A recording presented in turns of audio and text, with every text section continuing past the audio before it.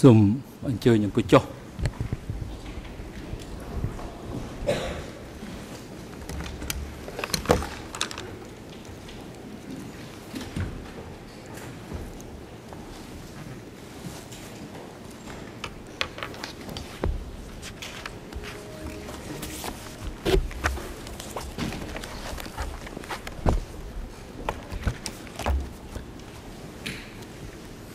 อง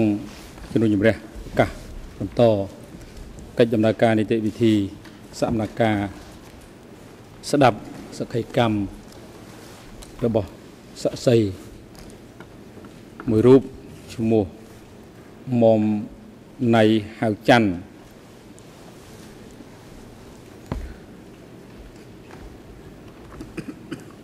อรุณสุดสัยลูกมอมไหนเช่นลูกไม่ตัววี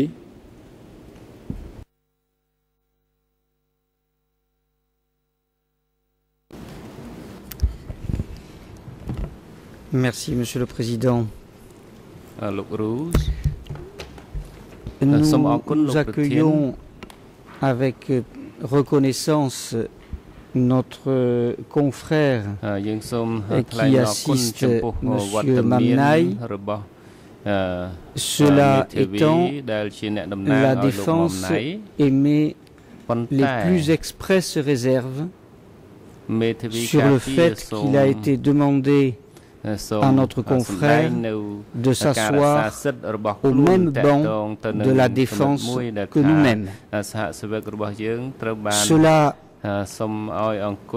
conduit à faire droit par anticipation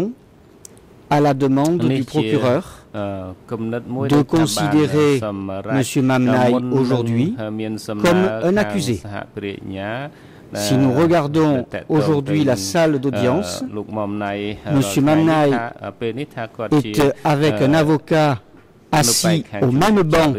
que la défense et M. Mam Nai est donc considéré comme un accusé.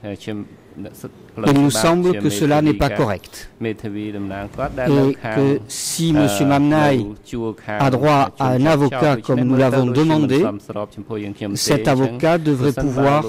être assis à côté de son client, mais pas au même banc de la défense que nous. Merci, Monsieur le Président. Monsieur le Président,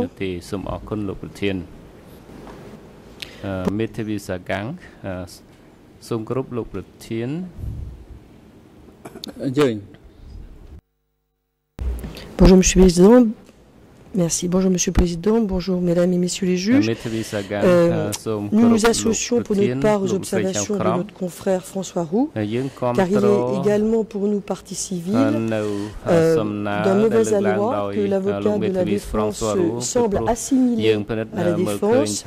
d'autant plus que les observations intervenues hier, qui avaient une certaine pertinence au niveau du droit, sont également émanées de la défense. Et nous pensons nous aussi qu'il serait bien que la position de M. Mam Nai, qui actuellement est un témoin, même si c'est un témoin assisté, puisse, et que l'avocat puisse avoir une position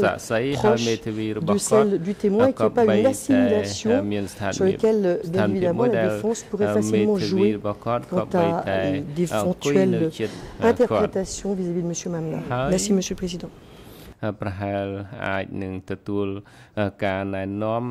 តកតងទៅនឹងលោកម៉ាំណៃអញ្ចឹងយើងគ្រប់គ្រងគំនិតដែលលើកឡើងដោយមេធាវីការពារសូមអរគុណអញ្ជើញតំណាងសហវិញ្ញាអន្តរជាតិ Good morning, Your Honours. Good morning, Council. Your Honours, I don't know whether the witness would have been aware that he was viewed in that manner until it was raised by the Defence Counsel. There's plenty of seats in the courtroom, and certainly that's not the first thing that would come to my mind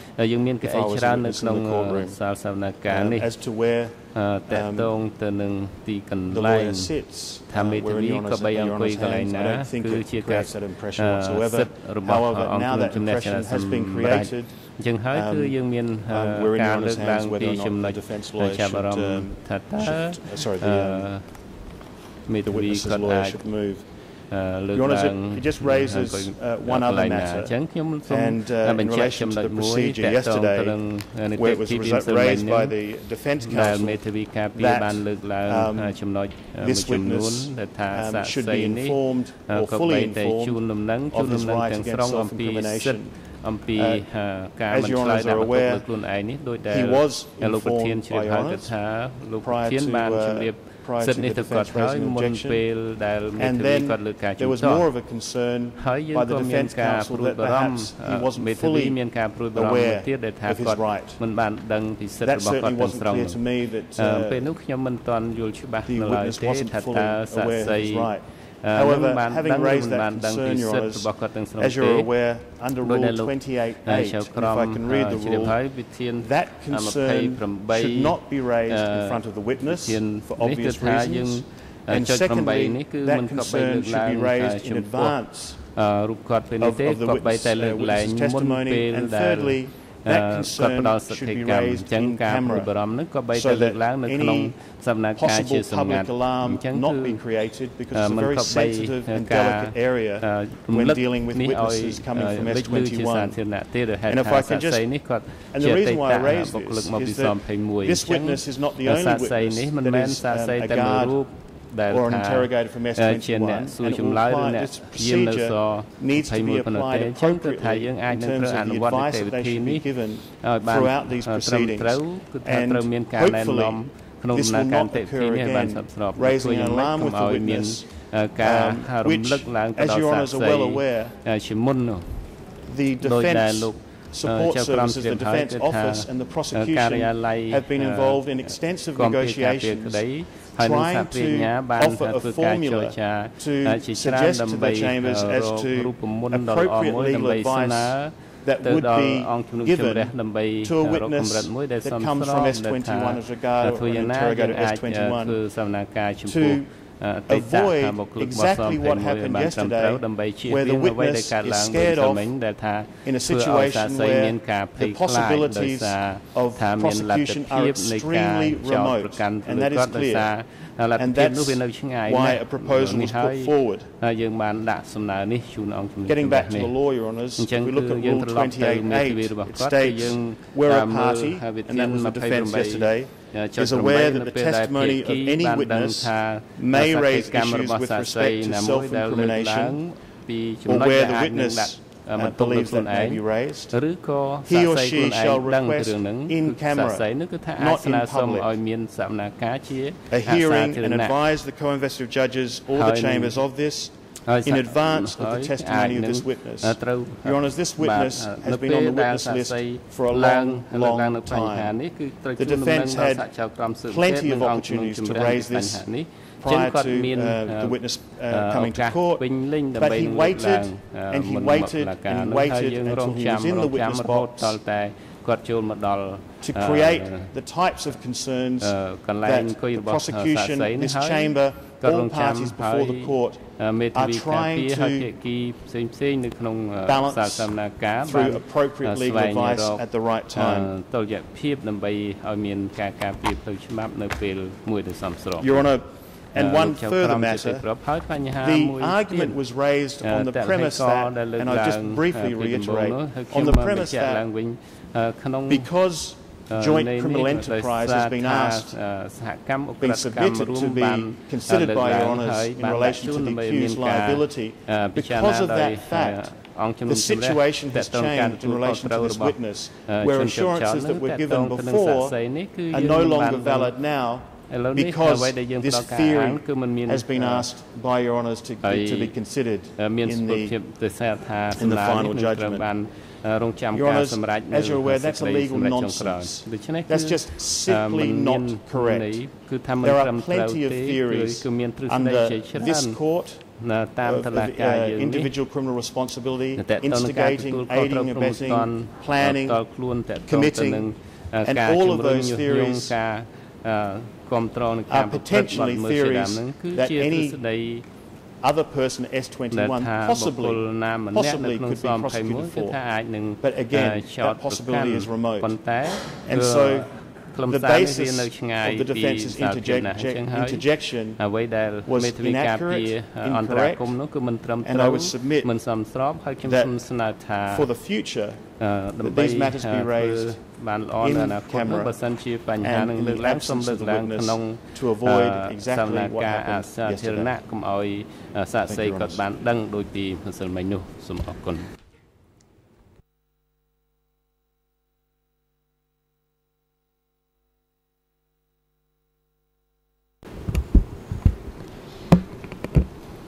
Merci, Monsieur le Président. Je ne peux pas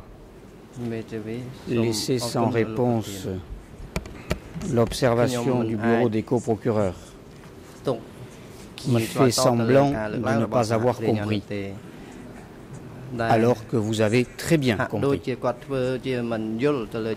Nous ne sommes pas dans le cadre restreint de l'article 28 alinéa 9. Et je l'ai précisé hier, nous sommes au-delà. Monsieur le Président a informé le témoin qui pouvait ne pas s'incriminer, c'est une chose, mais il fallait informer également le témoin de la requête que les coprocureurs ont cru devoir déposer pour l'entreprise criminelle conjointe. C'est autre chose. Alors,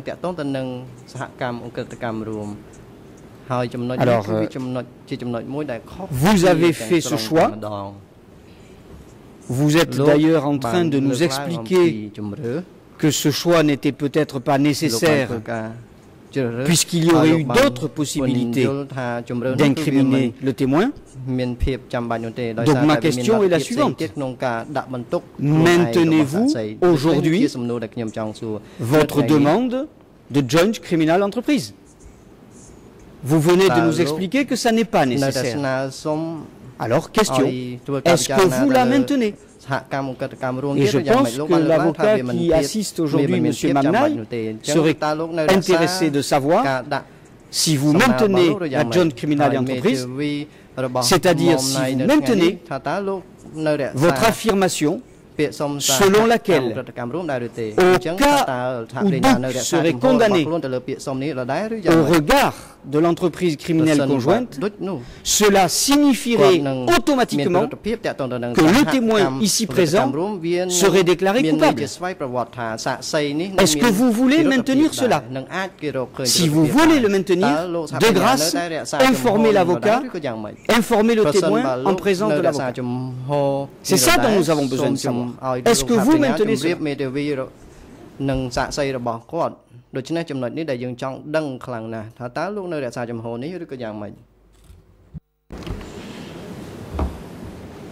Your Honour, I don't know how many times this has to be stated, but whatever this accused is found guilty of or not, it has no implications whatsoever for any possible prosecution, albeit completely remote, of any other person at S21. There is no connection whatsoever that a finding on this court can have on any other potential prosecution in any other court. The point being is that potential prosecutions are completely remote. And that's the reason why these matters should be raised more delicately outside of the witnesses present. But I mean, I don't know how many times it has to be said, Your Honours, that this theory of liability is no different in terms of any implications for anyone else than any of the other theories of liability. Thank you. Alors, retirez votre demande de joint criminal entreprise et nous serons tous tranquilles. អញ្ចឹងលោកសូមដកពាក្យសុំរបស់លោកក្នុងការអនុវត្តសហកម្មក្រិតកម្មរួមទៅចំណុចនេះនឹងវាអាចធានាបានទៅលើករណីដែលយើងអនុវត្តនៅទីនេះ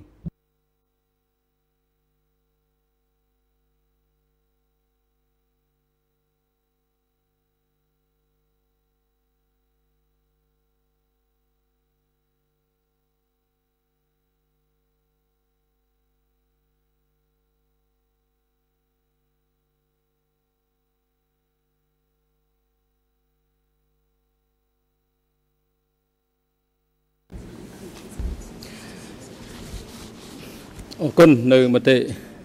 ចំណាប់អារម្មណ៍របស់អស់លោកស្រីជាមេធាវីនិងតំណាងសហប្រញ្ញាដែលបានលើកឡើងពាក់ព័ន្ធនឹងបញ្ហានេះទី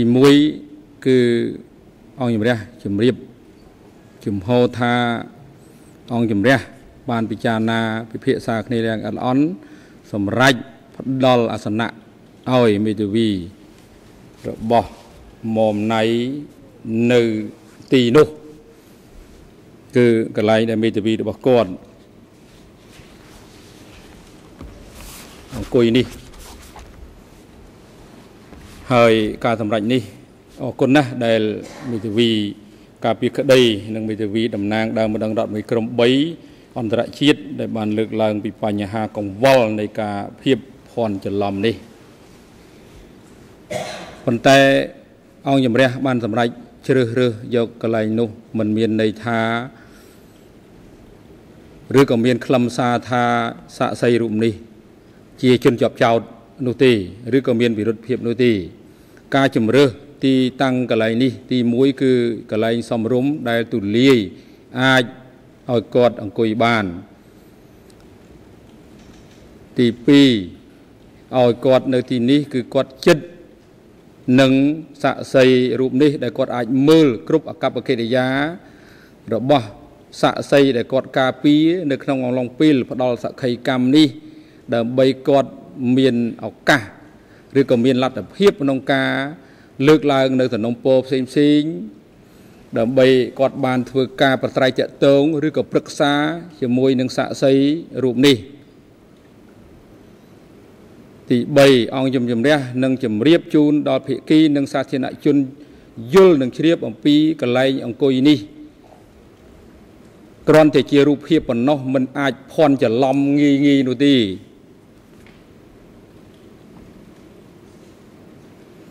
ទី3គាត់ជាមេធាវីដោយអស់លោកស្រីដែរគាត់3រៀបរយកន្លែងគាត់សមរម្យ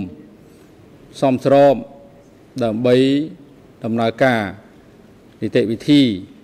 ឲ្យបានច្បាស់លាស់ជាក់លាក់ក្នុងការការពារកូនក្តីរបស់ខ្លួន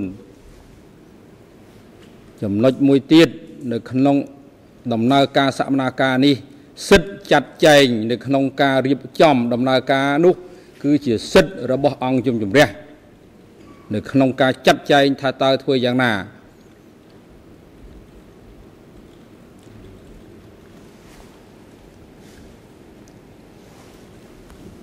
ទី2អង្គជំរះសង្កេតឃើញថាការ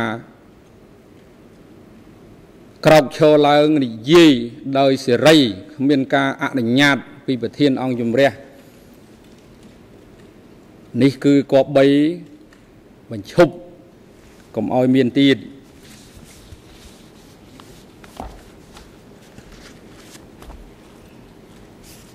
ការទៅជែកវែកញែកត្រូវតែមានការអនុញ្ញាតត្រឹមត្រូវ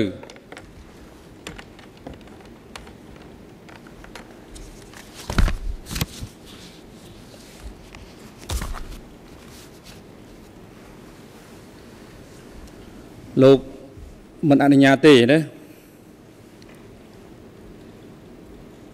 អរុនសួស្តីលោកមុំណៃដល់ពេលនេះតើលោកបានទទួលជំនួយមេធាវីហើយឬនៅលោកមុំណៃ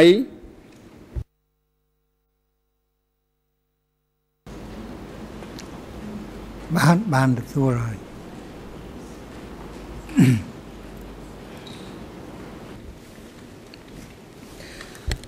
តើមេធាវីជំនួយរបស់លោកគាត់ឈ្មោះអ្វីដែរ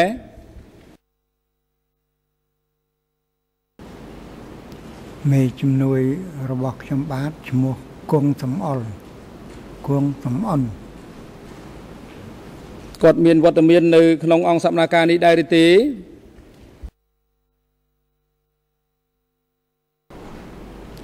គាត់នៅក្នុងអង្គសកម្មភាពនេះសូមអញ្ជើញលោកមេធាវីគង់សំអនក្រោកឈរបាទនេះគឺជាមេធាវីគង់សំអន ដែលលោកជាមេធាវីជំនួយដល់សាក្សីមុំណៃដោយសារលក្ខណៈពិសេសនៃសាក្សីរូបនេះហើយគាត់បានស្នើសុំថាឲ្យមានសាក្សីជំនួយប្រឹក្សានៅក្នុងអំឡុងពេលធ្វើសក្ខីកម្មហើយដូច្នេះហើយអង្គភាពគាំពៀសាក្សីនិងអ្នកជំនាញសហការជាមួយនឹងការិយាល័យនានានៅក្នុងអវតកបានសម្រេចជ្រើសរើសគាត់ដើម្បីឲ្យគាត់ជាជំនួយនៅក្នុងជំនួយដល់សាក្សីរូបនេះនៅក្នុងដំណើរការក្តីដូច្នេះសូមជម្រាបសាធារណជនជ្រាបថាគាត់មិនមែនជាមេធាវីការពារក្តីឲ្យជនជាប់ចោទទេគឺគាត់ជាមេធាវីជំនួយដល់ចំពោះមុខចំពោះសាក្សីដោយសារលក្ខណៈនៃសាក្សីមានលក្ខណៈពិសេសតែប៉ុណ្ណោះសូមអញ្ជើញអង្គុយចុះលោកមេធាវីលោកមុំណៃតើលោកបានប្រឹក្សាយោបល់ជាមួយមេធាវីរបស់លោករួចហើយឬនៅ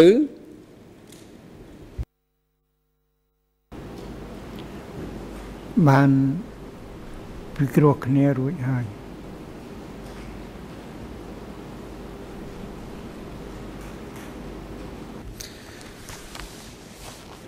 ឥឡូវនេះលោកអាចឆ្លើយនឹងសំណួរនានាដែលអង្គសមាគមអង្គអ្នកដំណើរការនីតិវិធីនឹងសួរលោកនាពេលនេះបានដែរឬទេ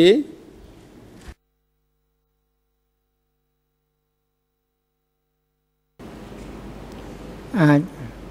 សួរបាន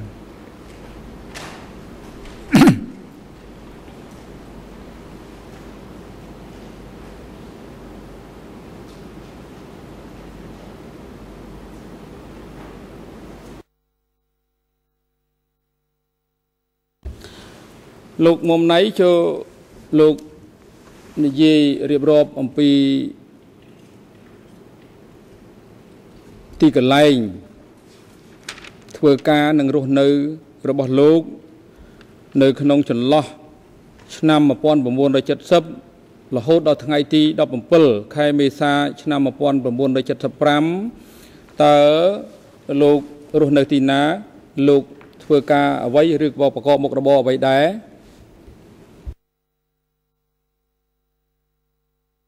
ក្រោយឆ្នាំ1970ខ្ញុំជាសាស្ត្រាចារ្យបង្រៀននៅអ្នកលឿងនៅកទួត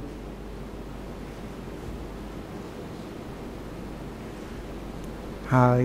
ក្រោយមកគឺថានៅឆ្នាំ73មានការធ្វើមីទីងណាទៀមទាតម្លើងប្រាក់ខែនៅណាគរុកោសលវិជាឋានគរុកោសលខាងត្បូងពេលនោះពួកទាហានរបស់លន់នន់បានបាញ់សម្លាប់អ្នកចូលរួមធ្វើណាមីទីងនោះហើយក្រោយមកក៏ខ្ញុំត្រូវរត់ទៅព្រៃទៅនៅរៀនសូត្រជាវគ្គនយោបាយនៅក្រាំងក្តាប់ក្រោយពីនោះមកបានមិត្តដូចដែលធ្លាប់ស្គាល់គ្នាតាំងពីនៅរៀនណាត្រៀមសញ្ញាបត្រត្រៀមឧត្តមសិក្សាបញ្ញាបត្រនោះហើយជាអ្នកដែលធ្លាប់សម័យស្ដេចសីហនុចោតប្រកាន់ទៅធ្វើខ្មែរក្រហមចាប់ដាក់គុកនៅព្រៃសរជាមួយគ្នាបានក្រោយរៀនសូត្រនយោបាយហើយគាត់បានសុំខ្ញុំយកទៅនៅជាមួយគាត់នៅអំលាំងជាកន្លែងសន្តិសុខក្រោយមកក៏ក្រោយ 17 មេសា 75 ក៏មកនៅភ្នំពេញ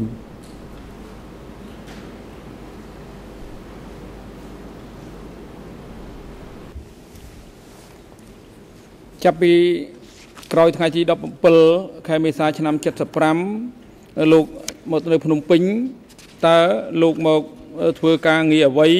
នៅទីណារហូតដល់ថ្ងៃរំដោះ 7 មករា ឆ្នាំ 1979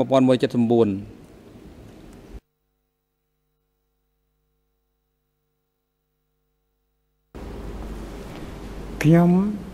ធ្វើការនៅផ្នែកសន្តិសុខដំបូងគឺនៅ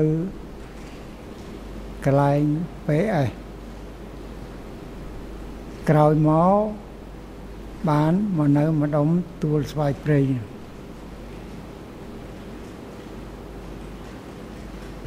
នៅទីនោះរហូតដល់ថ្ងៃដែលកងទ័ពវៀតណាមចូលមកដល់ភ្នំពេញខ្ញុំក៏រត់ទៅទិសខាងលិចទៅ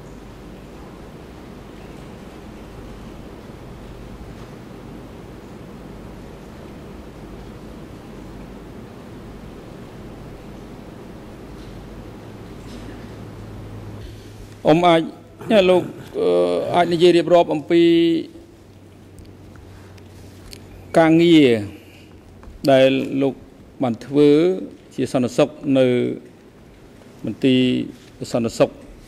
ដែលលោកអះអាងមិញថានៅអមលៀងនឹងនិងទស្សនវិជ្ជាទាំងឡាយដែលលោកបានឃើញនៅទីនោះតើវាយ៉ាងម៉េចដែរទីមួយខ្លួនលោកតើលោកធ្វើអ្វីក្នុងកិច្ចការនៅមន្ទីរសន្តិសុខនេះហើយមានភារកិច្ចធ្វើអ្វីខ្លះ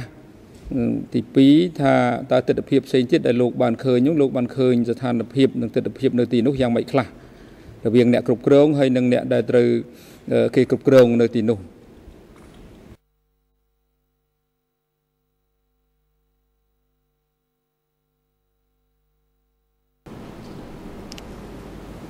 មិនដូចបានសុំខ្ញុំយកពីក្រាំងក្តាប់ទៅនៅមន្ទីរសន្តិសុខជាមួយគាត់ខ្ញុំទៅដល់ដំបងខ្ញុំមានបញ្ហាសតិអារម្មណ៍ដែរព្រោះថាខ្ញុំមិនធ្លាប់នៅក្នុងព្រៃដល់ទៅខ្ញុំមានការវាជឹងអៀតជឹងអល់ក្នុងចិត្តដែរខ្ញុំ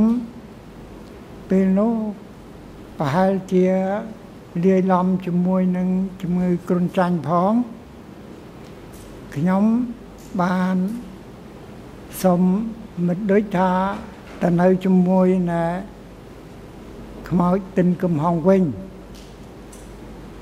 ហើយឯភារកិច្ចរបស់ខ្ញុំពេលនោះវាច្បោកច្បល់វាមិនច្បាស់លាស់ពីព្រោះថាខ្ញុំទៅដល់មុនដំបូងគឺគាត់គ្រាន់តែអត់មានបកគលភារកិច្ចអីឲ្យទេមុនដំបូងខ្ញុំក៏កាប់កោះព្រៃណាព្រៃក្បែរមន្ទីរហ្នឹងហើយនាំគ្នាដាំតម្រងជ្វាជួនកាលគាត់ប្រើខ្ញុំទៅតំបន់31តាក់ទងនឹងប្រធានតំបន់31ដើម្បីសុំនេះសុំនោះពីប្រធានតំបន់ព្រោះប្រធានតំបន់ហ្នឹងធ្លាប់ស្គាល់គ្នាកាលជាប់គុកសម័យសម្ដេចសៀនុដែរក្រោយមកគាត់មិនបានឲ្យខ្ញុំទៅនៅជាមួយទិនកំហុងទេតែក្រោយមកគឺថាខ្ញុំនៅតែធ្វើការងារដាំបន្លែដាំតម្រងអីហ្នឹងទៅដល់យប់ឡើងគឺគាត់ឲ្យអង្គុយមើលគាត់សួរចម្លើយដូច្នេះខ្ញុំយល់ថាជាការរៀនសូត្រការសួរចម្លើយក្រោយមកក៏ឲ្យខ្ញុំសួរចម្លើយមនុស្សដែលមិនជាសំខាន់ នៅពេលយប់ឯសភាពការនៅពេលនោះគឺមានអ្នកជាប់ចោតដែរតែជាប់ចោតតិចឯកងការពារក៏តិចហើយច្រើនដែរតិចហើយមានច្រើននៅក្មេងៗទៀត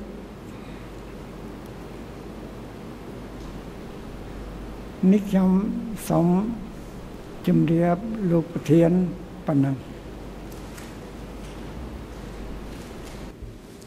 លោកគិតមើលថាតើអតិភិបនៃមន្ទីរសន្តិសុខអមលាំងនឹងទីមួយតើមន្ទីរនោះគេកំណត់ថាឈ្មោះអ្វីដែរហើយចាប់មានពីពេលណារហូតដល់ពេលណាទើបត្រូវបិទទ្វារឬក៏ត្រូវបញ្ឈប់លែងធ្វើសកម្មភាពទៀត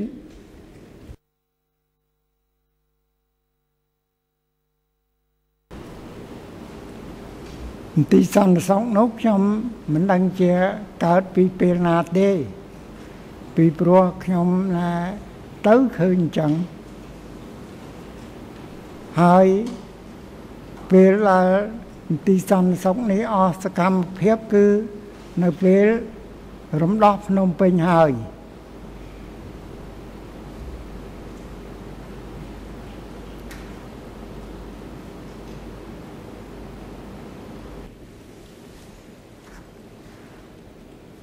ចុះពេលដែល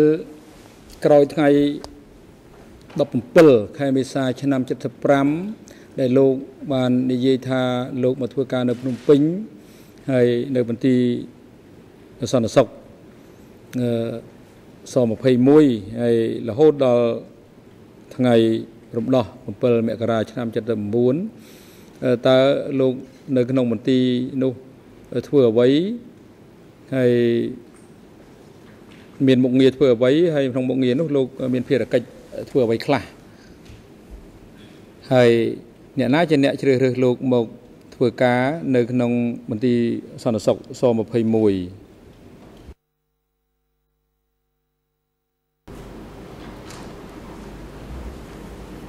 ខ្ញុំមកធ្វើការនៅស21នេះគឺជាមួយគ្នានឹងមិត្តដូចដែលធ្លាប់ណាធ្វើការសន្តិសុខនៅអំឡាំងហើយខ្ញុំមានភារកិច្ចជាអ្នកសួរចម្លើយអ្នកដែលជាប់ចោតស្រៈណា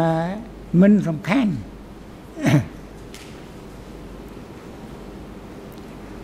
សូមលោកប្រធានជ្រាប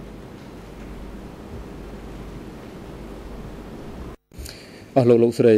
ចក្រមតើមានសំណួរអ្វីត្រូវសួរដល់សាក្សីរូបនេះដែរទេបើមានសូមអញ្ជើញបាទអញ្ជើញលោកចក្រមធូមនី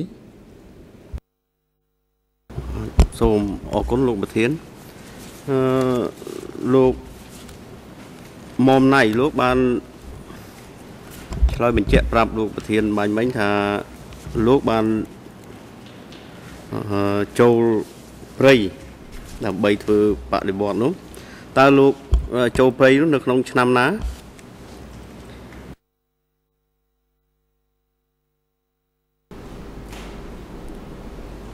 ខ្ញុំ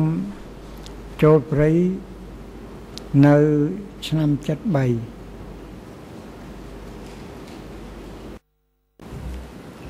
តើនៅមុនឆ្នាំ73លោកបានអះអាងគេថាបានធ្លាប់បានត្រូវបានរដ្ឋការសម្ដេចសីហនុចាប់ដាក់ពន្ធនាគារម្ដងតើគេចាប់លោកនោះពីរឿងអីដែរ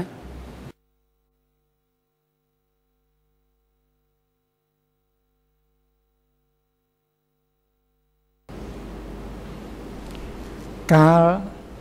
សម័យមុន70នោះគឺថាក្នុងពេលស្ដេចសីហនុ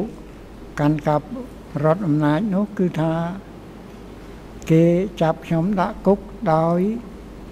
ចោទថាខ្ញុំជាខ្មែរក្រហមជាអ្នកធ្វើបដិវត្តន៍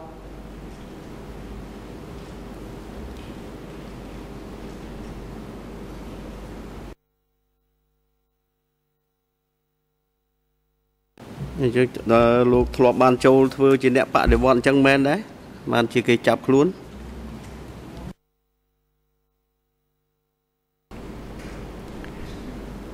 Càng nó cứ nhom thưa bạ để bọn vì pro càng nơi riêng nhom riêng bọt xa bạ để bọn nơi Xô Viết nâng bạ để bọn sọc trần đời chứ nói nhom sờ lánh công này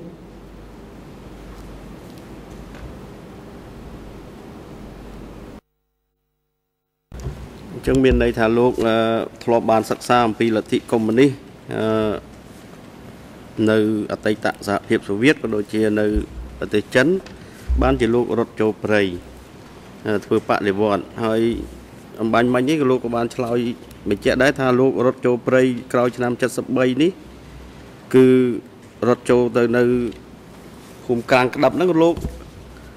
bạn là riêng vẹn để vô bài ta vẹn để vô bài nó kia bắt đầu đào pi ấy class tới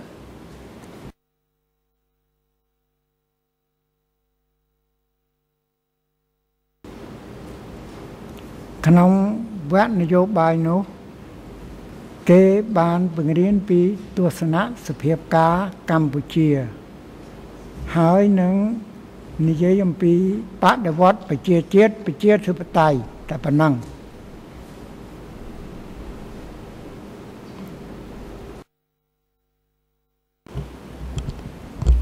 bạn ăn thiết tha còi bàn chụp đôi nơi không ca đại lục rốt châu prey đó đôi bàn là sông lúc ở từ thưa ca chỉ mỗi nơi gồm làng này xong để sọc ta trong đó lúc này xong để sọc miền này giang mạch tới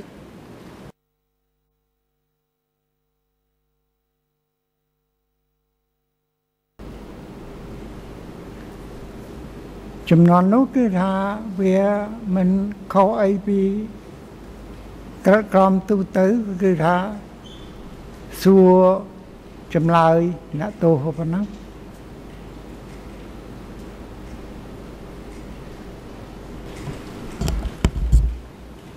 lại son sóc năm nay thà không cả xua chùm lời nã tô chứ ta nã tô đại mình ti son sóc nơi om leng nâng chậm vô màu nó chia bậc phê nã tô giang đôi mà đấy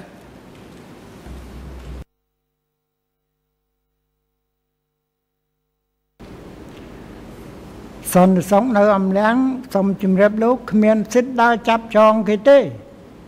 cứ mua là than cái rư ông cái phép cái chắp mà lúc bình chun mà oi xua hơi phía trán cái rê ca bị mua là than máu bị ông cái phép máu cái thà bữa nâng bị chăng phát được vót ní sống lục triệp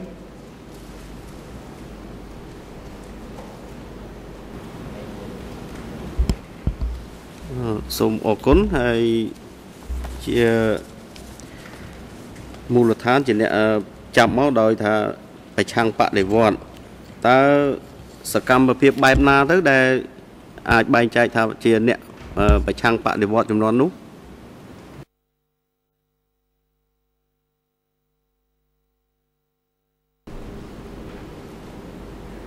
về là mù lật than chạm mà oi thà phải chăng bạ để vòn nó cứ thà mình ăn mù lật than cáiสิ่งเกิดขึ้นแบบไม่เต้ก็ปัญหาหมอดาวไปสู่จำเลยเคยท่านิยัยบ่มพอก็เอาโจลปะเดวอด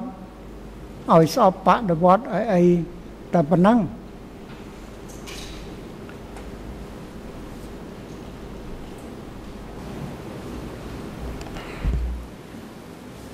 จังเนี่ยตูเนี่ยได้เคจับครูนยกมาบจูนยกมาเอามันตีสันสกในออมแรงน้องเชียเนี่ยได้เมียนเนี่ยก้าไปช่างปะเดวอดจังเชียประเภทมนุษย์ได้ในขนมจูปะเดวอดก็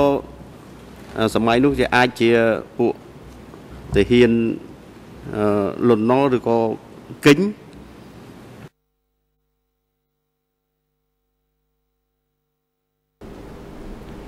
ปัญหานี้ก็ขยมกระลำบานได้ก็เป็นตามสังเกตเจตุเตอคือถ้า មានពួកអ្នកនៅក្នុងជួរបដិវត្តខ្លះហើយមានជួរប្រជាជនខ្លះឯ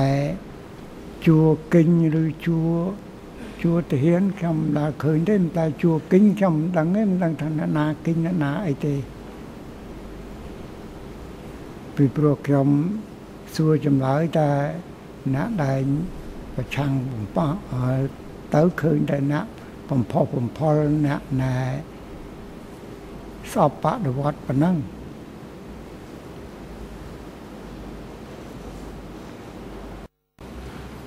យតើមន្ទីរសន្តិសុខ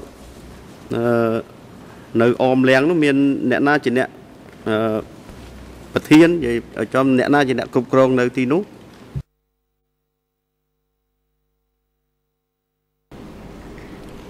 អ្នកគ្រប់គ្រងនៅទីនោះគឺមិត្តដូចជ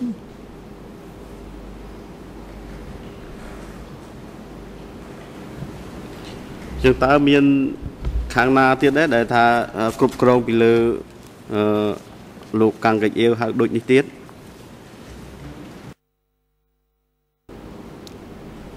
បញ្ហានេះខ្ញុំមិនច្បាស់ដែរ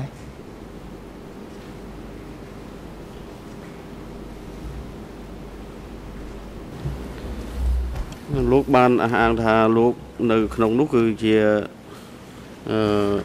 ចូលដំបងគឺមិនទាន់បានចែកការងារធ្វើអីទេប៉ុន្តែក្រោយមកលោកបានចូលទៅមើលគេសួរចម្លើយហើយក្រោយមកទើបគេបកគលការងារសួរចម្លើយនេះទៅឲ្យមកលោកដោយសួរចម្លើយអ្នកមិនសំខាន់អញ្ចឹងតើលោកអាចរៀបរាប់ប្រាប់យើងបានទេថាអំពីរបៀបសួរចម្លើយដែលគេប្រើប្រាស់នៅមន្ទីរសន្តិសុខអមលៀងនោះ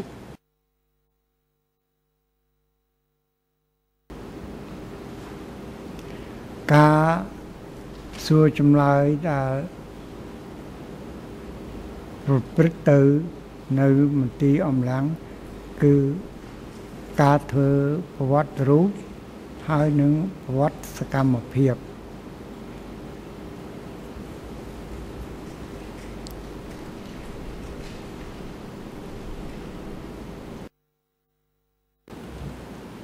ចុះវិធីដូចជាការសួរឬក៏បើគេមិនព្រមសួរយើងត្រូវធ្វើម៉េចយ៉ាងម៉េចគឺមានរបៀបរបបគេសួរយ៉ាងម៉េចដែរ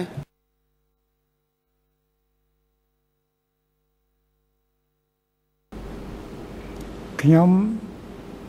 កន្លងមកគឺថាការសួរជាប្រវត្តិរូបពុំមានអីសំខាន់ទេគឺថាអ្នកដែលត្រូវជាប់ចោតនិយាយបានហើយការធ្វើប្រវត្តិសកម្មភាពយើងឲ្យគេនិយាយអំពីសកម្មភាពរបស់គេកន្លងមកគេធ្វើអីខ្លះហើយក៏បើគេមិននិយាយទេយើងគ្រាន់តែឆ្លេចសួរដេញដោលពីនេះទៅនេះពីនោះទៅនោះទៅរហូតដល់គេរាយរាប់ពីសកម្មភាពរបស់គេអស់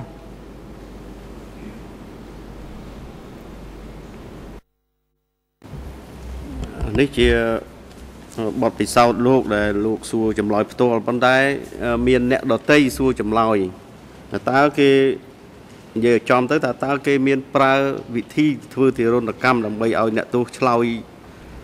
ចម្លើយសារភាពនោះគេមានវិធីយ៉ាងម៉េចខ្លះក្រៅពីលោកណា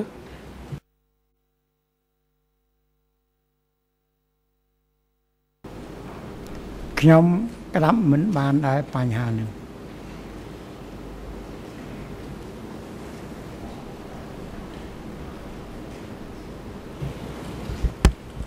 លោកថាក្តាប់មិនបានទេប៉ុន្តែលោកអាចសន្និដ្ឋានបានទេថានៅមន្ទីរសន្តិសុខ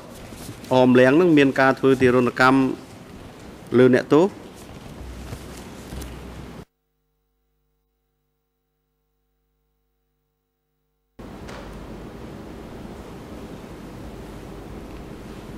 តាមខ្ញុំសន្និដ្ឋានជាទូទៅ គឺថាអាចមានឬអាចមិនមាន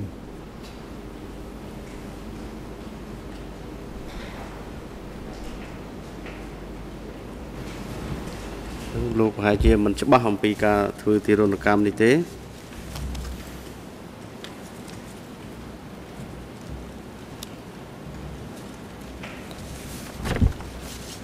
អញ្ចឹងតើក្រោយពីសួរបានចម្លើយសារចម្លើយហើយតើចម្លើយនោះត្រូវបញ្ជូនទៅឲ្យអ្នកណា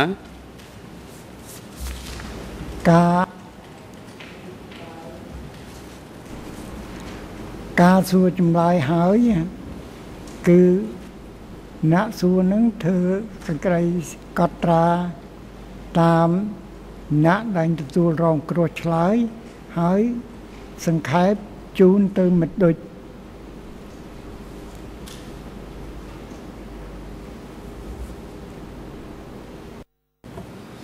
តើលោកដឹងទេក្រោយពីបានទទួលចម្លើយពីអ្នកសួរចម្លើយហើយដូចបានអានហើយតើលោកអាចដឹងទេថាដូចបញ្ជូនចម្លើយនេះទៅឲ្យអ្នកណាទៀត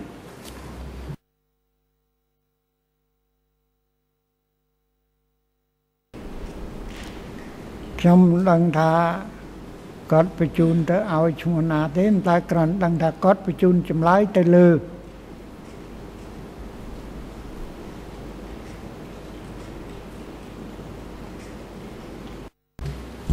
ខាងលើនោះជាអ្នកណាទៅ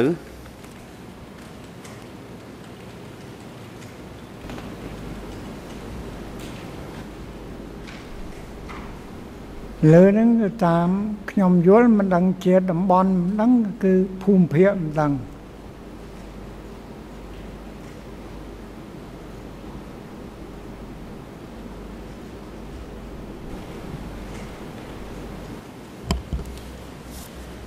ក្រោយពីបានសួរចម្លើយរួចតើអ្នកដែលត្រូវគេចាប់ឃុំខ្លួននោះគេ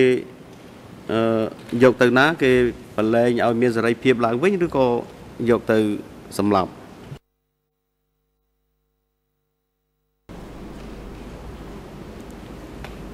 បញ្ហានេះក៏ខ្ញុំមិនដឹងដែរគ្រាន់តែសួរចម្លើយឲ្យគេយកអ្នកទោសនោះទៅទុកកន្លែងដដែលទៅពីព្រោះខ្ញុំមិនបានជិតស្និទ្ធជាមួយនឹងអ្នកទោសអស់នោះទេ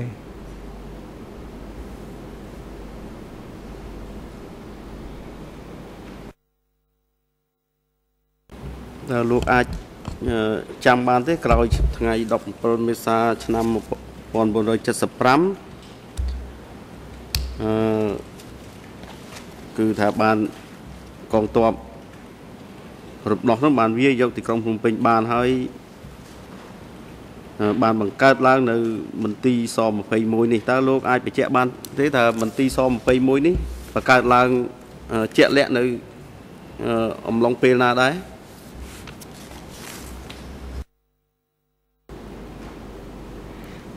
ខ្ញុំមិនអាចបញ្ជាក់ជូនលោកចៅក្រមបានទេគឺថាគ្រាន់តែថាក្រោយនៅ17មេសា75ហ្នឹងគឺថាមានទីសន្តិសុខហើយពេលនោះខ្ញុំក៏មិនដឹងថាឈ្មោះអីដែរតែក្រោយមកទៀតទើបដឹងថាស21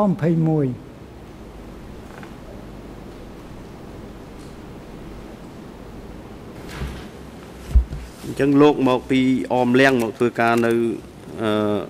ស21នេះពេលណាដែរ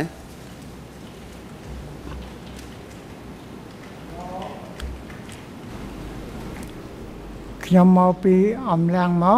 កជាមួយនឹងមិត្តដូចហើយនឹងកម្មាបាលអតីតទៀតយើងមកធ្វើការនៅកន្លែង PS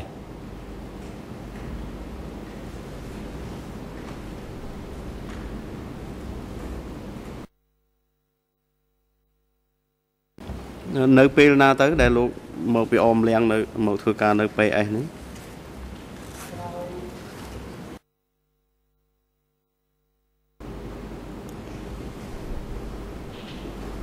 ក្រោយថ្ងៃរំដោះ17មេសាហ្នឹងប្រហែល ខ្ញុំមិនច្បាស់ជាប្រមាណនេះគឺតាមខ្ញុំប៉ាន់ប្រហែលជាមួយខែឬអីប៉ុណ្ណឹង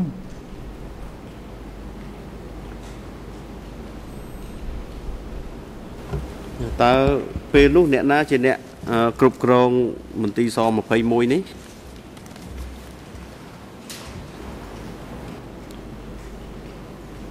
សូមជម្រាបលោកចៅក្រមតើលោកសួរខ្ញុំក្រោយដែលប្រកាសស-21ហើយគឺឬក៏ក្រោយដែលខ្ញុំមកពីអំឡាំងភ្លាមបន្ទាប់ពីលោកមកពីអមលៀងភ្លាមហ្នឹងតើអ្នកណាជាអ្នកគ្រប់គ្រងមន្ទីរស-21នេះ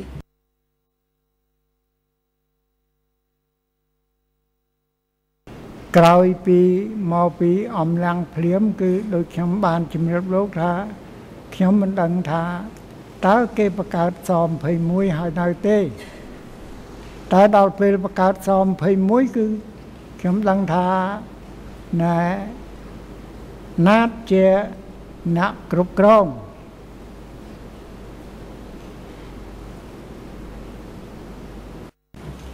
អញ្ចឹងបានន័យថាដំបូងឡើងណាត់ជាអ្នកគ្រប់គ្រងហើយតើលោកកាំងកិច្ចអៀវហៅដូចនេះតើគាត់ឡើងគ្រប់គ្រងស-21នៅថ្ងៃខែឆ្នាំណាដែរ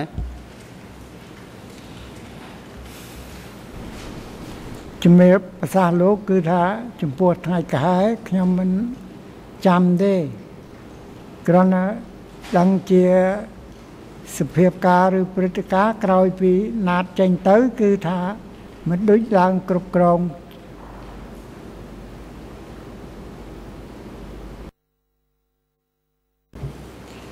តើលោកអាចរៀបរាប់អំពីរចនាសម្ព័ន្ធរបស់ស-21តើស-21ហ្នឹងមានអង្គភាពអីខ្លះទៅហើយអង្គភាពនីមួយៗមានតួនាទីអ្វីខ្លះ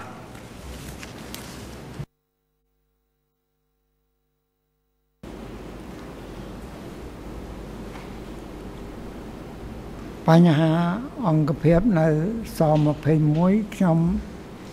ក្តាប់មិនបានច្បាស់លាស់ទេពីព្រោះខ្ញុំគ្មានតួនាទីអីសំខាន់ខ្ញុំគ្រាន់តែដឹងថាមានណាផ្នែកនៅស្រែផ្នែកណាការពារហើយនឹងផ្នែកសួរចម្លើយប៉ុណ្ណឹងទេ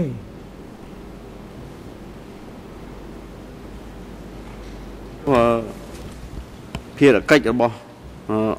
ផ្នែកនីមួយហ្នឹងផ្នែកនៅស្រែនោះគេធ្វើអីផ្នែកការពារនោះគេធ្វើអីហើយផ្នែកសួរចម្លើយហ្នឹងគេធ្វើអីខ្លះជំរាបប្រសាសន៍លោកតាមខ្ញុំយល់ផ្នែកធ្វើស្រែគឺធ្វើស្រែផ្នែកការពារហ្នឹងគឺគេការពារអ្នកដែលជាប់ចោតហ្នឹងហើយផ្នែកសួរចម្លើយគឺគេសួរចម្លើយនឹងខ្ញុំយល់អញ្ចឹងការចាត់ចែងល្អិតខ្ញុំមិនដឹងទេ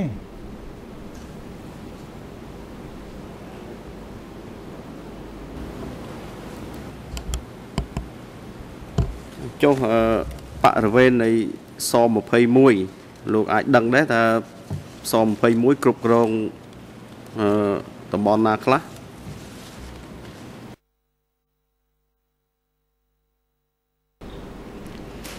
បញ្ហានេះក៏ខ្ញុំអត់ដឹងដែរ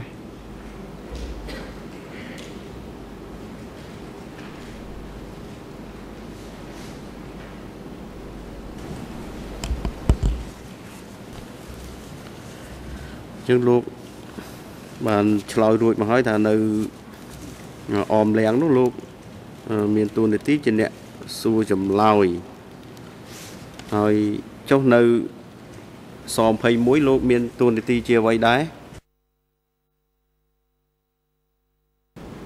នៅ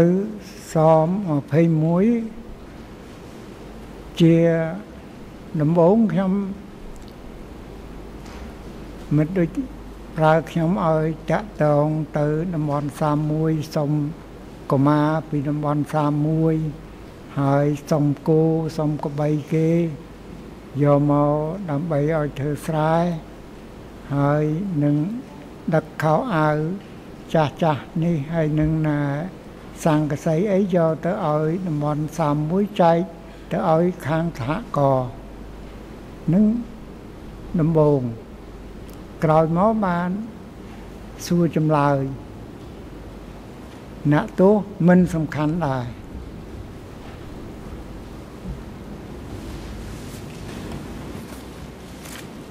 តើក្រុមសួរចម្លើយរបស់លោកនោះមានគ្នាប្រមាណអ្នកទៅ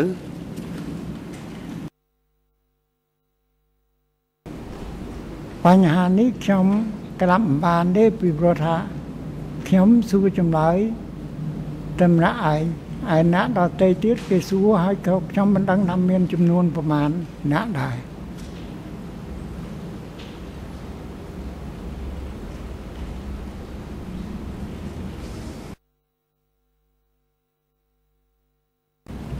នឹងលោកអាចដឹងទេថាអ្នកដែលមនុស្សដែលគេចាប់ខ្លួនយកមកមន្ទីរស21នេះជាមនុស្សដែលគេនាំយកមកពីខាងណាដែរសូមជម្រាបលោកខ្ញុំអត់ដឹងគេបញ្ជូនមកពីខាងណាទេ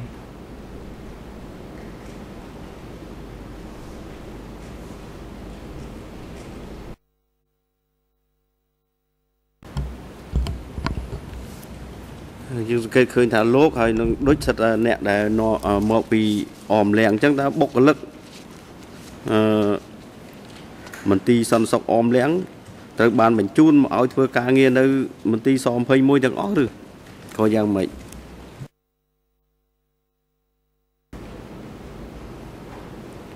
តាម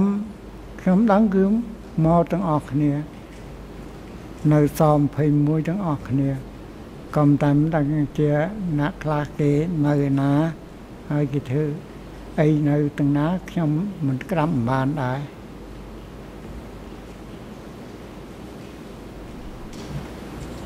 តើបុគ្គលិកសរុបរបស់មន្ទីរស21មានប្រហែលប្រមាណអ្នកទៅ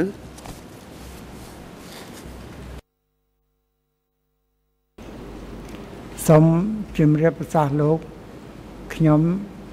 មាននេតិគ្រាន់តែអ្នកសួរចម្លើយដូច្នេះខ្ញុំគ្មាននេតិអីទៅដឹងចំនួនបុគ្គលិកនៅស21ប្រមាណអ្នកទេ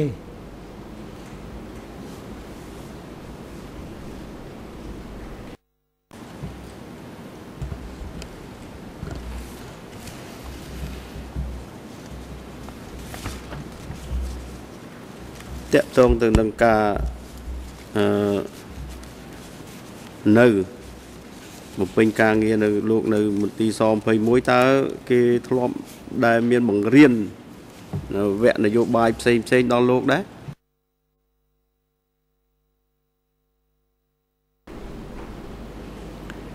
ការបង្រៀននយោបាយគឺវាជាការបង្រៀនប្រចាំឆ្នាំឬប្រចាំខែមាន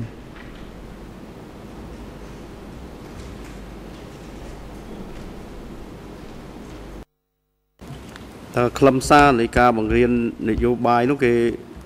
បង្រៀនពីអ្វីខ្លះទៅ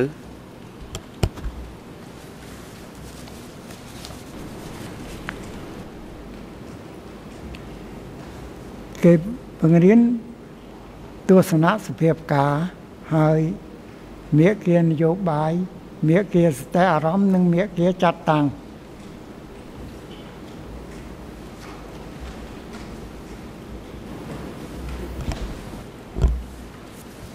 លោកអាចរៀបរាប់អំពីមាគ៌ានីមួយដែលគេបានបង្រៀននោះដែរមាគ៌ានយោបាយយ៉ាងម៉េចមាគ៌ាចាត់តាំងយ៉ាងម៉េច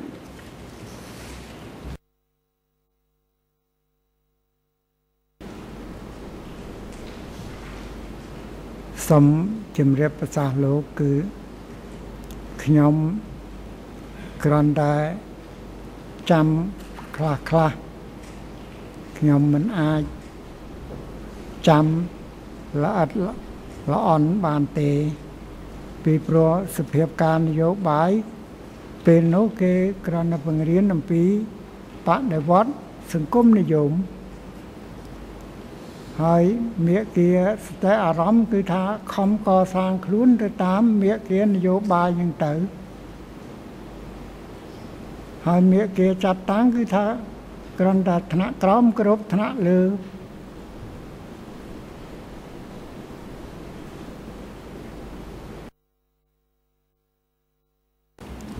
មេគានយោបាយសង្គមនិយមនោះគឺតើឈោមើលលើមូលដ្ឋានអីខ្លះទៅគេមានដែរបង្រៀនដែរ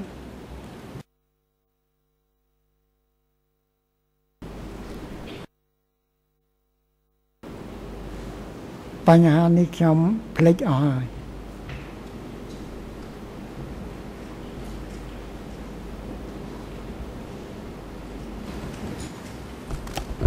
ជាប្រភេទលោកបានអះអាងថាលោក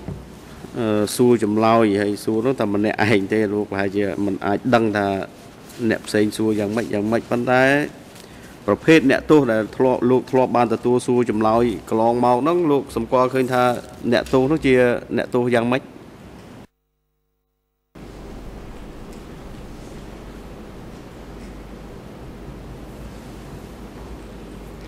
ខ្ញុំបញ្ហានេះខ្ញុំពិបាកជំរាបលោកគឺថាខ្ញុំច្រើនតែសួរយុទ្ធជនឬកម្មាភិបាលក្រុមអីកម្របានសួរដល់កម្មាភិបាលអនុសនាតូចណា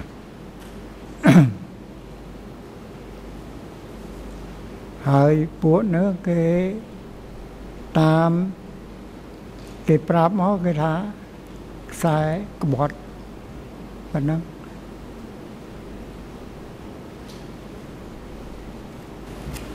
លោកអះអាងថា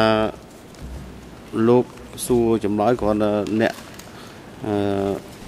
តូចតាចហ្នឹងមិនមែនជាកម្មាភិបាលថ្នាក់ធំអីទេអញ្ចឹងបានន័យថាអ្នកដែលត្រូវបានគេចាប់ខ្លួនបកគលមកឲ្យមន្ទីរស21ជាមនុស្សនៅក្នុងជួរបដិវត្តអញ្ចឹងដែរ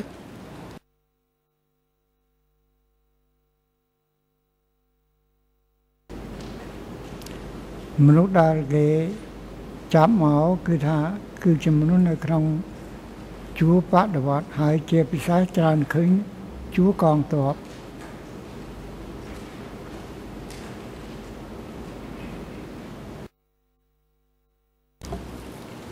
ក្រៅពីអ្នកទោសដែលមាននៅក្នុងជួរបដិវត្តជាពិសេសនៅជួរកងទ័ពតើលោកអាចសម្គាល់ឃើញថាមានអ្នកទោសប្រភេទផ្សេងទៀតដែរ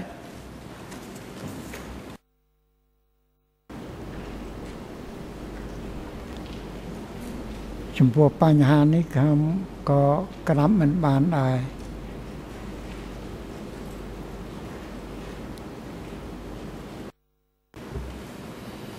នៅមន្ទីរស21ហ្នឹងតើមានអ្នកទោសជាជនបរទេសដែរគឺជនបរទេសគឺសំដៅទៅលើជនជាតិប្រចាំប្រទេសតើមានដែរ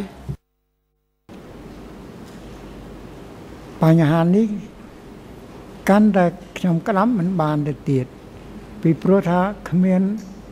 សិទ្ធិអីដើរហើរនឹងដឹងហើយនឹងដឹងរឿងអ្នកដទៃជាគោលការណ៍ការងារគេដឹងការងារយើងដឹង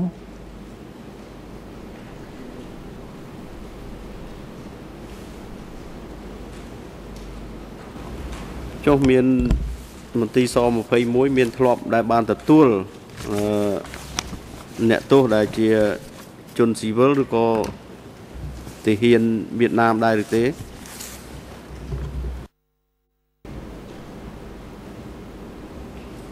ចំពោះបញ្ហានេះគឺថាចំពោះវៀតណាមទាហានវៀតណាមអានឹងគឺថាមានហេតុម៉េចបានខ្ញុំថាមានពីព្រោះមិនដូចចាត់តាំងឲ្យខ្ញុំ សួរចម្លើយវៀតណាម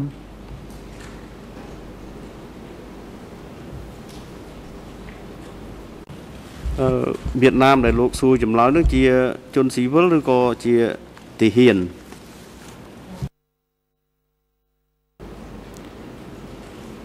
ខ្ញុំប្រទះទាហាន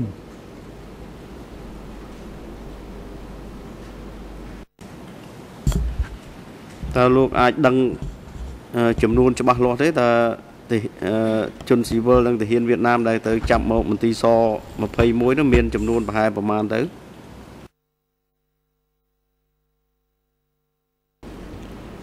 ចំពោះបញ្ហានេះខ្ញុំក្តាប់មិនបានដែរពីព្រោះខ្ញុំដឹងតែពីរឿងគេយកមកឲ្យខ្ញុំសួរទៅសួរចប់គេយកទៅវិញទៅនេះខ្ញុំដឹងប៉ុណ្ណឹង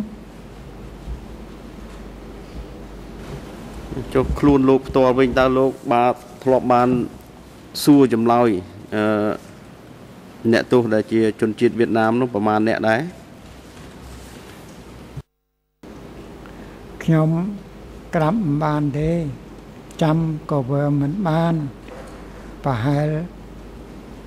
វា4-10-20នាក់ប៉ុណ្ណឹង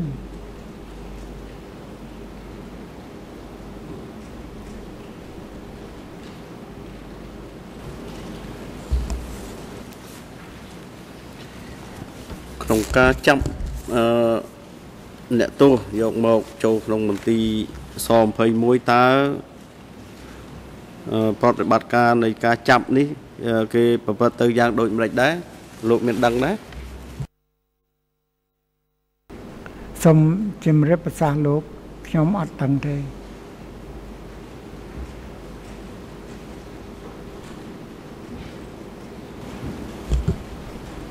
ចុះអំពីការឃុំខ្លួនអ្នកទោសវិញតើគេឃុំខ្លួនរបៀបយ៉ាងដូចម្តេចដែរ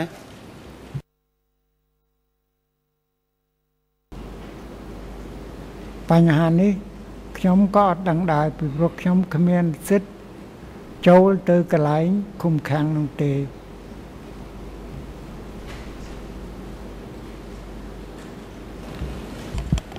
ចឹងចំពោះអ្នកទោសដែលលោកសួរចម្លើយនោះតើគេនាំមកយ៉ាងដូចម្តេចលោកទៅនាំមកពីក្នុងកន្លែងឃុំឃាំងឬក៏គេបកគលឲ្យលោកយ៉ាងម៉េច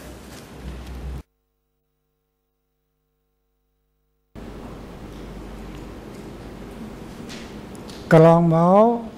ខ្ញុំមិនដែលទៅយកអ្នកទោសពីកន្លែងឃុំឃាំងទេច្រើនតែគេយកមកឲ្យហើយគេនៅចាំការពារអ្នកទោសដែលខ្ញុំសួរចម្លើយនោះ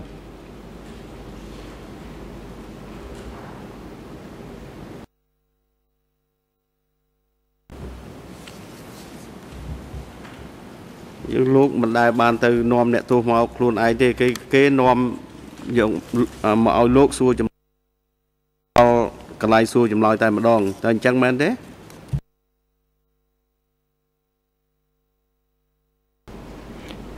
គឺគេនាំមកឲ្យខ្ញុំសួរតែម្ដង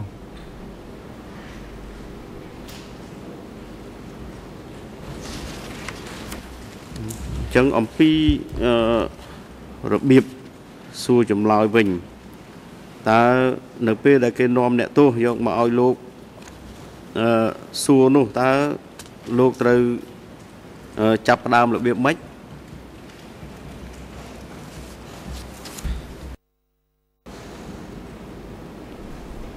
គេនាំមកដល់គេដាក់ខ្នោះជើងគេដាក់អីហើយគេស្រាយដៃស្រាយអីទៅហើយខ្ញុំចាប់ផ្ដើមសួរតែមុននឹងខ្ញុំសួរគឺខ្ញុំត្រូវគេហៅថាធ្វើនយោបាយណែនាំបញ្យល់គេឲ្យគេយល់ឲ្យគេសុខចិត្តសារភាពឲ្យយើងរួចហើយក៏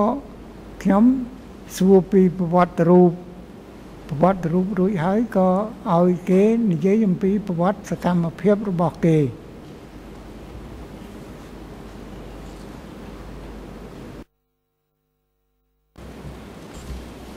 ចឹងលោកបានណែនាំឲ្យគេនិយាយពីប្រវត្តិរូបឬក៏ប្រវត្តិសកម្មភាពចុះបើគេឆ្លើយតើចម្លើយហ្នឹងលោកកត់ត្រាដោយខ្លួនឯងឬក៏យ៉ាងម៉េចឲ្យអ្នកទោសសរសេរជាអ្នកសរសេរ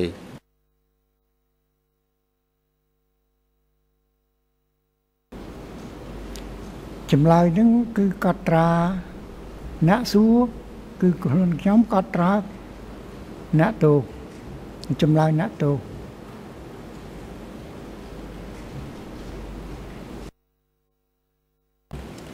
លោក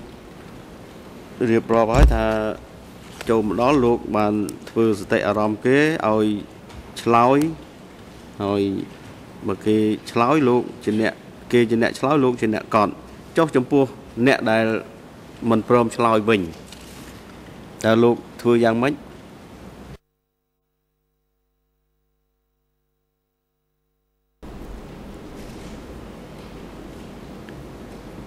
ចំពោះខ្ញុំការដែលសួរធ្វើប្រវត្តិរូបនិងប្រវត្តិសកម្មភាពវាមិនមានអីពិបាកទេហើយប្រវត្តិសកម្មភាពសួរថាតើតាក់ទងឧទាហរណ៍ថាតាក់ទងជាមួយអ្នកណាដែលគេមានឋានៈខ្ពស់ជាងថាជាអ្នកក្បត់នោះយើងមានសកម្មភាពល្មិចជាមួយគេអីគេហើយបើសិនថាឥឡូវគេមិនព្រមឆ្លើយយើងបញ្យល់គេតទៅទៀតនេះម្យ៉ាងទៀតខ្ញុំតែងតែឲ្យគេយកទៅទុកសិនទៅហើយឲ្យគេគិតទៅឲ្យគេគិតដើម្បីរៀបរាប់អំពីការគេប្រព្រឹត្តទៅឬប្រព្រឹត្តខុសរបស់គេកន្លងមកជាមួយនឹងមនុស្សដែលនៅខាងលើរបស់ខ្លួននោះ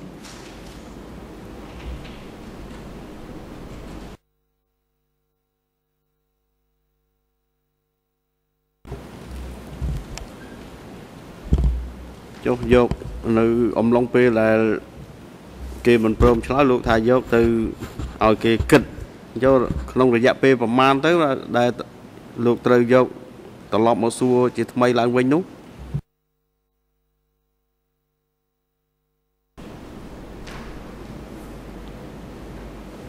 រយៈពេលយូរដែរ2 ថ្ងៃ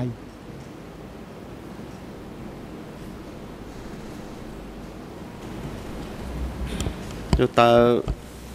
លោកត្រូវធ្វើដោយម្ដេចទៀតបើសិនជាឲ្យគេទៅ2 3ថ្ងៃហើយត្រឡប់មកវិញគេនៅតែមិនឆ្លើយ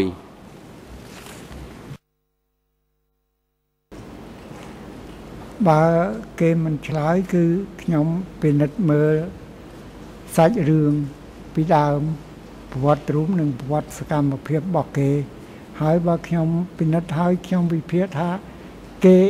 អត់មានអីឆ្លើយទេគឺខ្ញុំផ្ញើចម្លើយនឹងទៅមិនដូចទៅ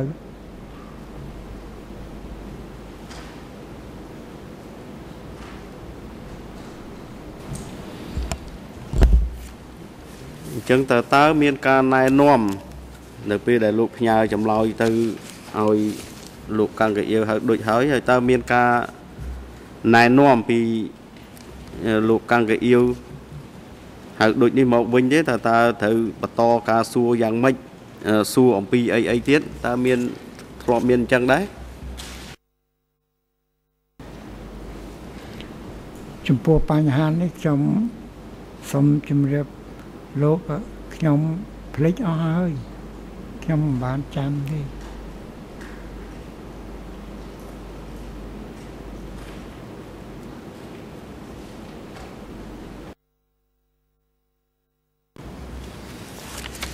ចុះអំពីរបៀបសរសេរចម្លើយសារភាពនោះតើគេមានបង្រៀនអំពីរបៀបសរសេរនេះទេរបៀបសរសេរនេះប្រើជាទូទៅនៅក្នុងមន្ទីរស21ឬក៏សរសេរនេះទៅតាមអ្នកសួរចម្លើយម្នាក់យល់ឃើញ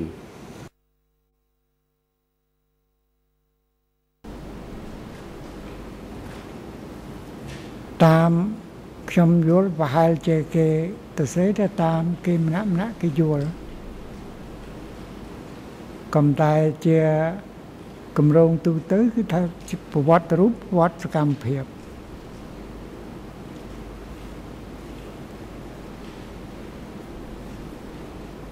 nhưng khi miền Đại bằng riêng làm piរបៀបសរសេរឬក៏វិធីសាស្ត្រក្នុងការសួរចម្លើយនឹងដល់បុគ្គលិកមន្ទីរស21ដែរ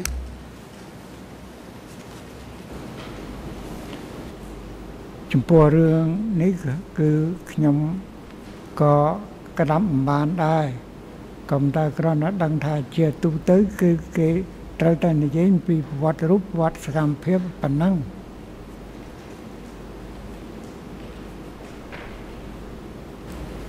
នៅក្នុងបុគ្គលិករបស់មន្ទីរស21ទៅគេដែលមានប្រជុំដែរប្រជុំប្រចាំខែប្រជុំប្រចាំសប្តាហ៍អីដែរ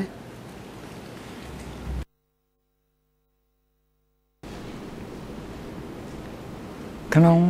ការប្រជុំគឺគេប្រជុំតែធ្វើជីវភាពទេហើយប្រជុំជាការងារសួរចម្លើយយ៉ាងម៉េចអីយ៉ាងម៉េចជាមួយពួកក្រុមសួរចម្លើយគឺមិនដែលបានជុំគ្នាទេ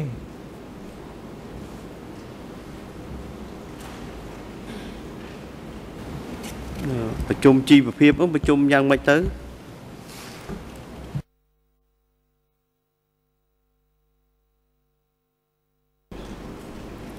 ប្រជុំជីវភាពនេះទៅតាមជាន់តាមថ្នាក់ណាជាមហាជនធម្មតាអានឹងគេមានពួកគេទៅណាជាមហាជនចម្រើនគេមានពួកគេទៅណាជាសម្ព័ន្ធយុវកគេមានពួកគេទៅណាជាបកជនអានឹងគឺពួកគេបកជននឹងទៅគេប្រជុំដូច្នេះហើយក្នុងការប្រជុំជីវភាពគឺពាក់ព័ន្ធអំពីការត្រូវនឹងខុសគឺការរកគុណសម្បត្តិនិងគុណវិបត្តិរបស់ខ្លួនឯងហើយនឹងដាក់ទិសកសាងខ្លួនឯង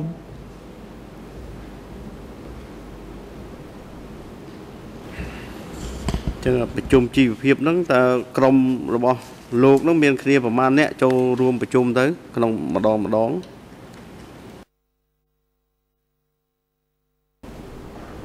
ចំពោះក្រុមខ្ញុំអានឹងគឺខ្ញុំចាំមិនច្បាស់លាស់ទេក៏ប៉ុន្តែតាមចំណាំគឺថាមិនលើសពី 4-5 នាក់ទេ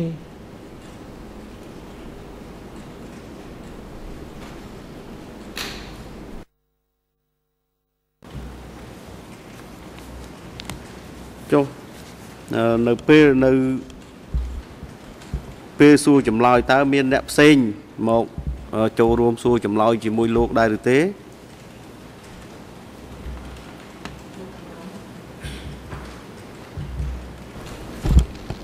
ចំពោះខ្ញុំសួរសូមជម្រាបលោកវាការខ្ញុំសួរចម្លើយមាន2វគ្គណាដំបូងខ្ញុំសួរខ្មែរកាលពេលខ្ញុំសួរខ្មែរក៏គ្មានអ្នកណាក្រៅពីខ្លួនឯងម្នាក់ឯងទេហើយមានតែកងការពារដែលគេចាំយាមអ្នកទោសនោះឯងនេះម្យ៉ាងទៀតដល់ពេលសួរយួននេះគឺដំបូងមានម្នាក់កំតែខ្ញុំភ្លេចឈ្មោះហើយណាហើយបើពូហោនោះគាត់មកចូលរួមម្ដងម្កាលតែប៉ុណ្ណឹងហើយមានតែខ្ញុំហើយនឹងអ្នកការពារដល់ក្រោយមកបានម្នាក់ដែលសួរជាមួយខ្ញុំហ្នឹងទៅបាត់ទៅបានមិត្តដូចនេះឲ្យអ្នកទោសម្នាក់ឈ្មោះច័ន្ទដែលមកពីហាណូយមកបកប្រែអ្នកយួនឲ្យខ្ញុំនឹងខ្ញុំសួរជាមួយច័ន្ទនឹងរហូតដល់ពេលអ្នកយួនអ្នកកងទ័ពវៀតណាមនឹងចូលមកដល់ភ្នំពេញ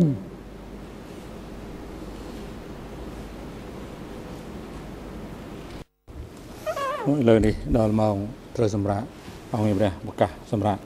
có thầy nề tí đó đó mong đọc muối qua đọc nề tí xong chơi chỗ vinh để mấy mình to cách nề để thì sạm là cả đánh đáo này mình trầy mình là cá chun lục mồm náy từ độc còn lại bàn sầm rạ sầm rùng được nồng lồng pì sầm rạ này hay năng ngòi nòm quạt lỏng vinh bàn môn mong